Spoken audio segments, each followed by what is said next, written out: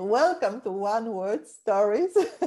There you go. Yes. Merci beaucoup. Merci beaucoup. Today's episode number 7, numéro 7, avec Laure Cohen van Delft. And I'm really, really pleased to host you today. Bonjour, Laure. Good evening. Bonjour. Good morning, depending on the time zone.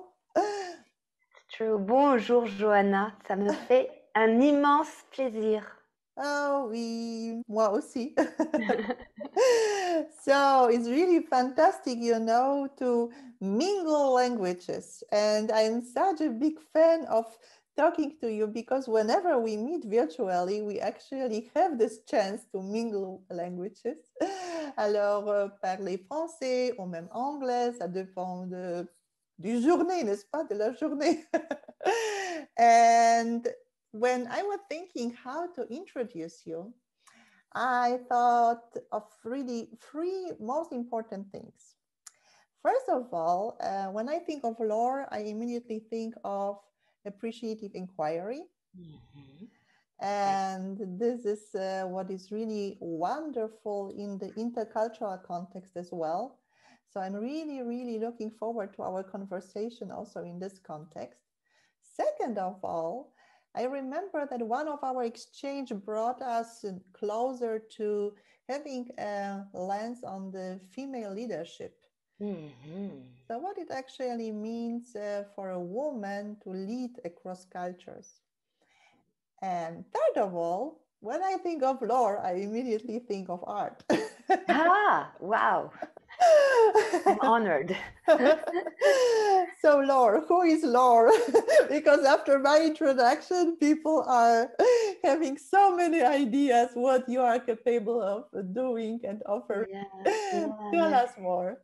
Oh, that's so difficult to answer. But the first answer that comes to mind is one of the workshops I went to with yourself, with you. Okay. And that was when you introduced us to a painting from Manet. Yeah.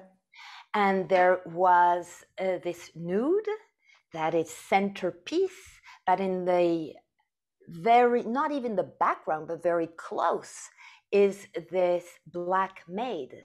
Yeah. And her name is Laure. Exactly, yeah. And can you imagine that I am French speaking, as you've well said, that I went to Musée d'Orsay many times. I never knew that she was a Laure too. Yeah. And I was so happy, it made my day. So that maybe that's an angle. It says a lot about me already in terms of curiosity. And yes, you're right. The curiosity for artists, in particularly art in terms of poetry and paintings. That's yes. So enough said of myself. That's an angle. That's an interesting angle. Everybody is so multifaceted that it's always hard to say in a few words, a one-word story, as you like to say, who we are. Yes, exactly. Yes. So Laure, when you were talking about this Manet paintings, Olympia, yeah, it was exactly the big surprise I actually also experienced, because me myself, I've been to Musée d'Orsay many times as well, and I really love it. It's one of my favorite museums. And I never knew that her name was Laure. And just because of the exhibition 2019, when the curators decided to change the title of the picture and just to say, okay, it's not only depicting Olympia, the main character, but also Laure, her maid, as you have said, it has changed the entire story. Yeah. So how actually we can really be kind of playful with re-narrating in a very constructive and sometimes even shaking way, and how can we actually use stories to reframe and as you say in French in a beautiful way, recadrer. Mm-hmm. So, for sure, recadrer, let me just have an interesting point of view on recadrer in French, since you mention it. As you know, I live in Montreal, and in Canada, the French Canadian is a little, in its expressions, different from the French, who have some kind of puritanism on certain words. Yeah. So as I was talking to my sister about our interview and even the whole concept of reframing, Yeah. which in English opens the door to so many possibilities. When I said recadrer in French to my sister who lives in France, she said, "Oh, that doesn't sound very positive to me." Mm-hmm. So I said, "Wow, why not?" Mm-hmm. And she said, "Because when I use that word, it's about putting someone back into his place." Oh, really? Wow. Mm-hmm. So in French, she suddenly, yes, made me think about ways that I've heard it more in France. It was around, you know, a kid who's not doing what he's supposed to do, and you recadre that person, you put him back into his track, into his place. And that is absolutely not the mindset that I had, but it just made me realize the subtlety of the languages and how the narratives can be different, especially if you don't ask. Yeah. Because if I had just told her this is my topic of interest, she would continue thinking that, you know, I'm in the mindset of putting people back into place. Exactly.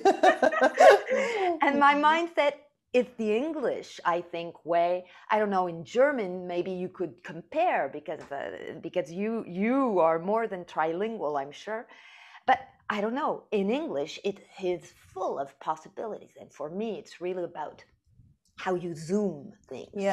Yeah, definitely. So yes. that's already a narrative where we're biased. And just because of the lens she took. So I had to go back to the dictionary and figure that out and double check. And indeed, the word in French can mean many other things. But still, it was interesting to see that in the common language, it could be biased towards educating people. Yeah.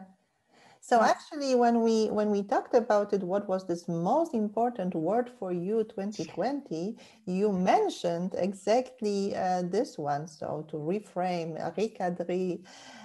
So what is the meaning behind for you, especially, and what is the story behind? Yeah, that's true.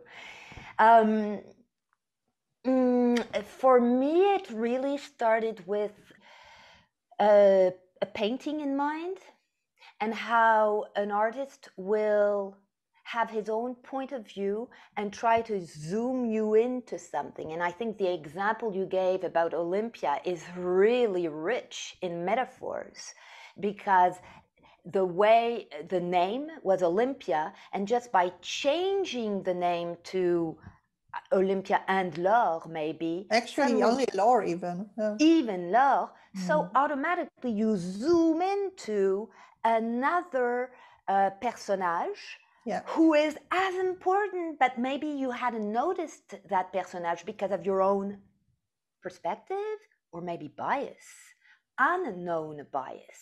So for me, reframing is really about deconstructing and reconstructing. And deconstructing can be at many levels. It can be at the level of the language, the word, as we saw in French. And as we saw in the naming of the exhibition or of the painting, suddenly it deconstructs and then reconstruct another narrative. So when you ask me about reframing, what's the story behind it? It really is around the curiosity to think a little out of the box, out of the frame, and then put it back into suddenly another frame. Why do I do that? Because I've learned through childhood and life, that when I do that, suddenly I feel more joyful. I feel there's a end of the road somewhere. I'm not in a tunnel vision. So it's, for me, it's a survival way of looking at life. It really is a mindset. And the more I practice, I think the kinder I become, even towards people, because I can suddenly have this reflex of maybe reframing what I think. Yeah. Yeah. So it has a lot of ripple effects once you start a practice of really zooming in to different aspects of things. And yes, the appreciative inquiry, which you were referring to before, is a very good place to start, because it starts with discovery and reframing a theme. So there you go. Yes, yes. So, when I think of this, what you have just said, and also our example from this exhibition in Musée d'Orsay, Le Modèle Noir, it's also about having a new spotlight. Yeah? So really focusing on something that hasn't been noticed so far, on something that maybe, just like in this case, is a little bit vulnerable, because of course we are talking about, renaming, narrating the story of this picture, of this particular picture, in the context of the rising racism, and also how to deal with it.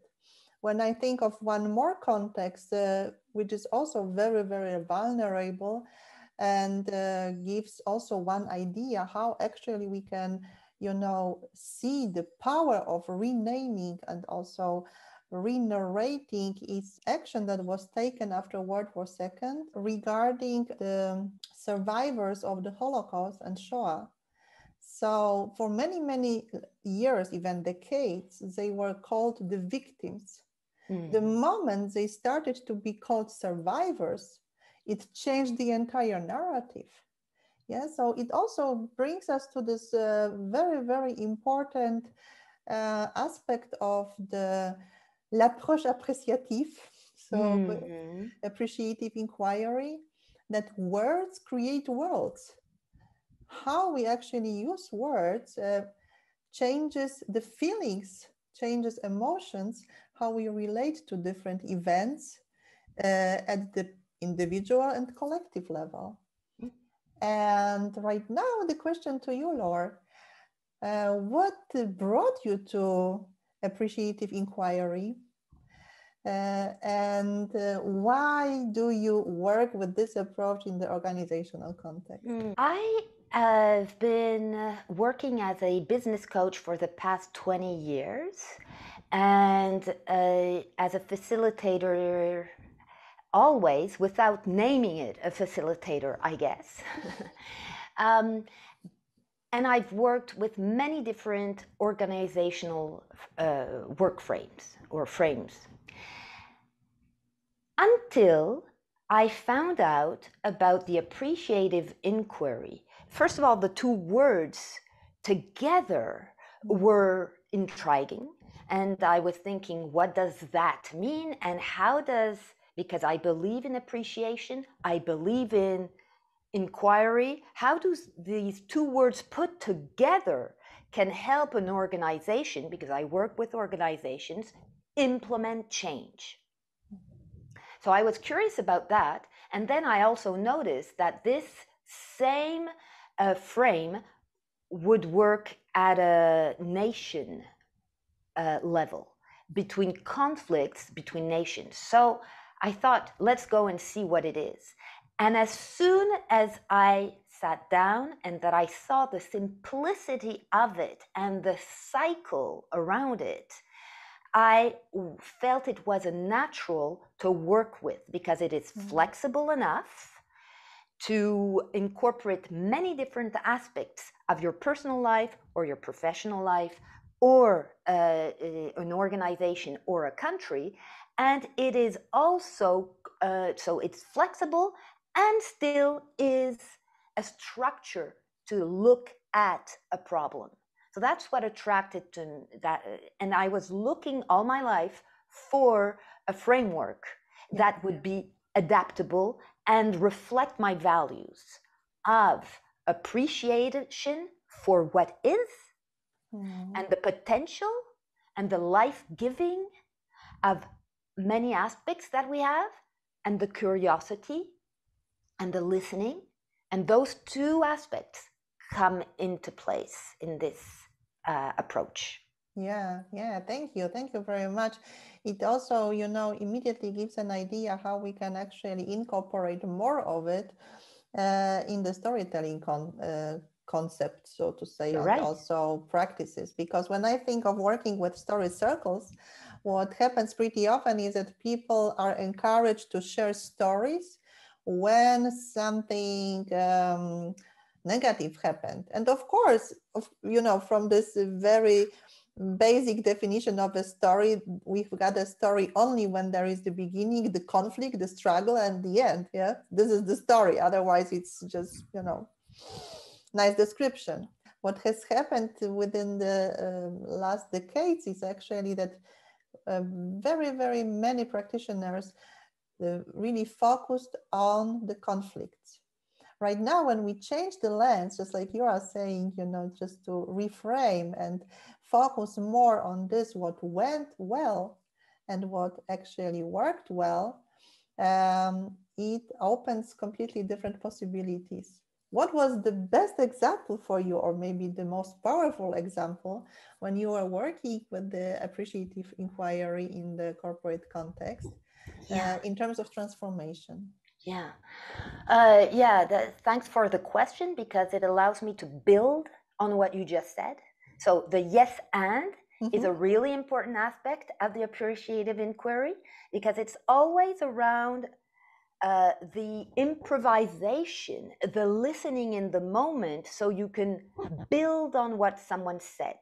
And you said something really interesting around positivity. And I just want to make a comment around positivity, because of course, when you listen to appreciative, you have the link with positive. But in a way, the appreciative inquiry, I'll turn it around completely and tell you that the value, most of the value of the appreciative inquiry comes in hard times, in difficult times. Why use appreciative inquiry if there's no issue or no hardship? The real value comes when there is hardship, when there is a struggle, when there is a conflict, when something is not working. So, example, COVID times was an excellent moment in history to look at this through the appreciative inquiry lens and ask ourselves hard questions, which would allow to turn around this COVID into something that could be life-giving. So to go back to your question, one of the examples I would have in terms of organizations would be if I'm called in to work on the collaboration or the lack of collaboration between two departments, or even worse, a conflict between two departments. The title of our meeting could be Resolving the Conflict.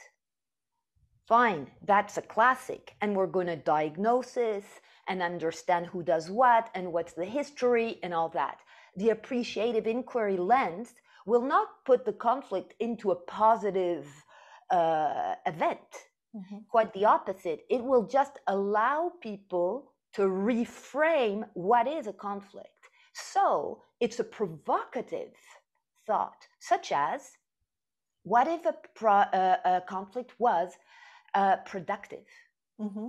What is a productive conflict? And that's where the discussion starts. So nobody has a ready-made answer, because we never thought about putting those two words together, maybe. And we're going to go into the first step, which is the discovery mode. I'm going to interview you and ask you, when was your experience? When was a story? When was a moment in time you experienced a productive conflict? So you're going to go back in the past and find out that you did live through a conflict that turned out somehow into something that you could work with. Yeah.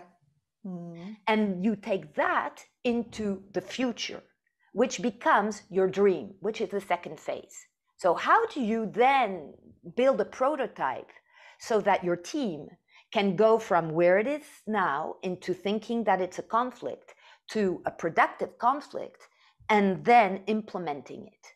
So those are the simple steps.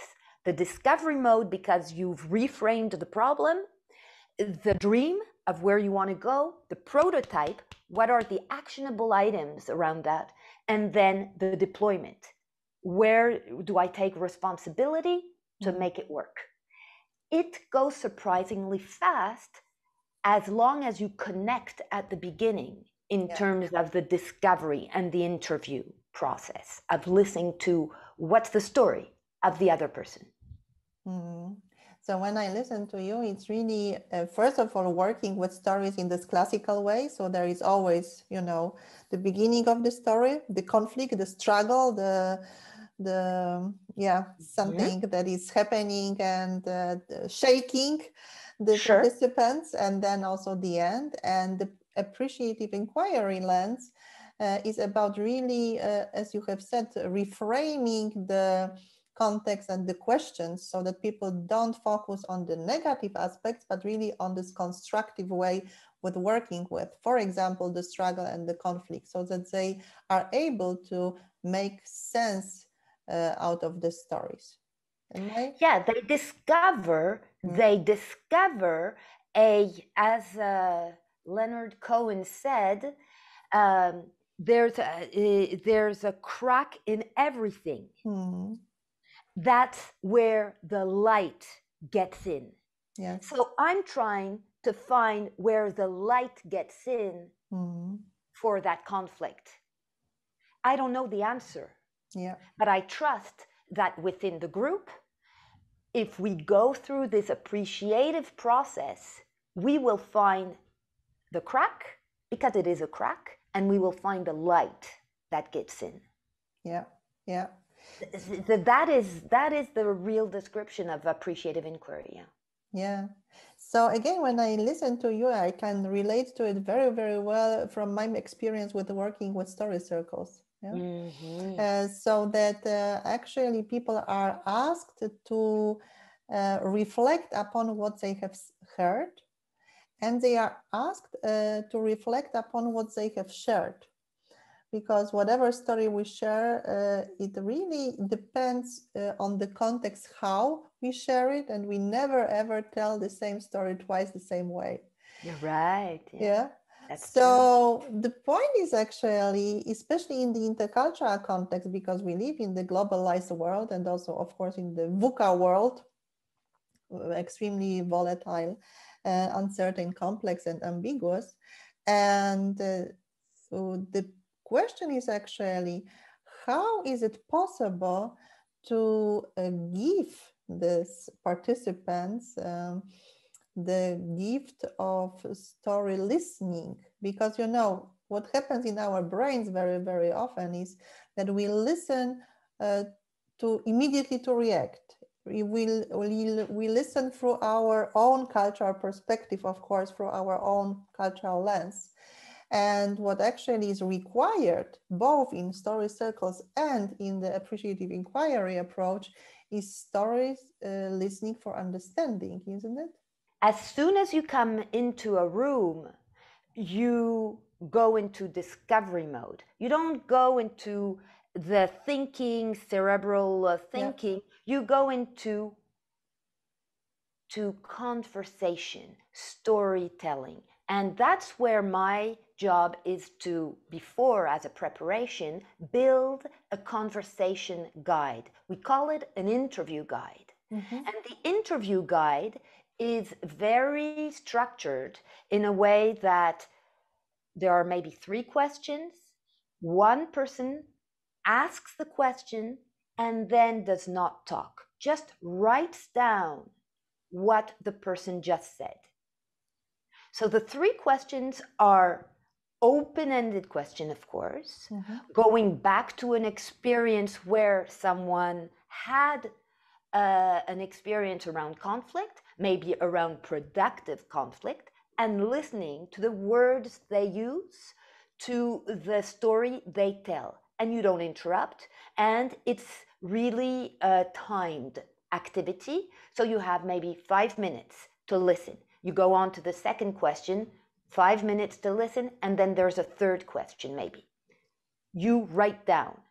Once you've written down the words, the other person gets to ask you the same questions.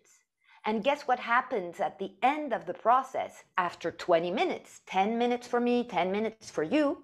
We compare our notes. And suddenly we find out that we have a lot in common. And by the way, the pairs we were put into are random pairs. Yeah. So maybe I never spoke to you before. So having that proposed, then you get into a listening mode that you've never had before. Because the rules are timing, random pairs, listen, and share. Yeah. And then you get into a forum together and you find out that your experience of listening to the other compares really to the experience of the other person who had the same aha moment. She's not so different than myself. So this is where the listening skills are very much used and worked on, so that when you go through the other phases, people have caught on the habit and the power of listening. So it's a practice. It's almost a warm-up. Wonderful, isn't it? Can you imagine what would happen? I tell you, people... it is. I've done it several times, and every time seeing the wonder, the awe in people. She said the words I would use.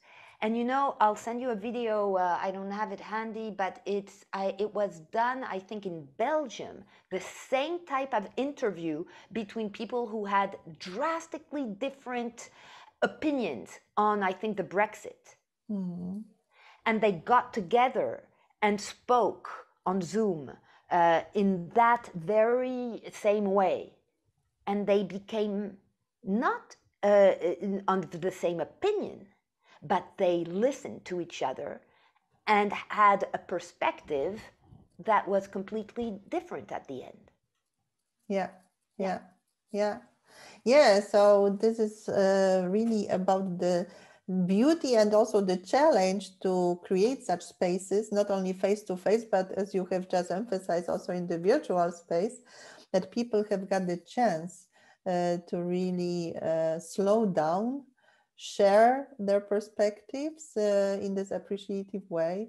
And all in all, I can confirm it many, many times, discover that they have so much in common. Yeah, which after you've practiced enough times becomes almost second nature. Yeah. So when you meet someone who triggers you because they say something that's really not appropriate for you, suddenly you kind of begin the process of listening in a different way so that you can continue the conversation. I think we can change the world that way. Yeah. It really has the power to change so many conversations. Yeah, yes, definitely. Around so many different topics. Yes, definitely, yes. And what is really wonderful about it is that it's also possible currently in our situation in the virtual space. Yeah. This is also, you know, how we met. And it's such a gift because, you know, many people keep, let's say, telling this narrative, oh, back to normal, back to face, and so on and so forth. Of course, we miss this social context a lot.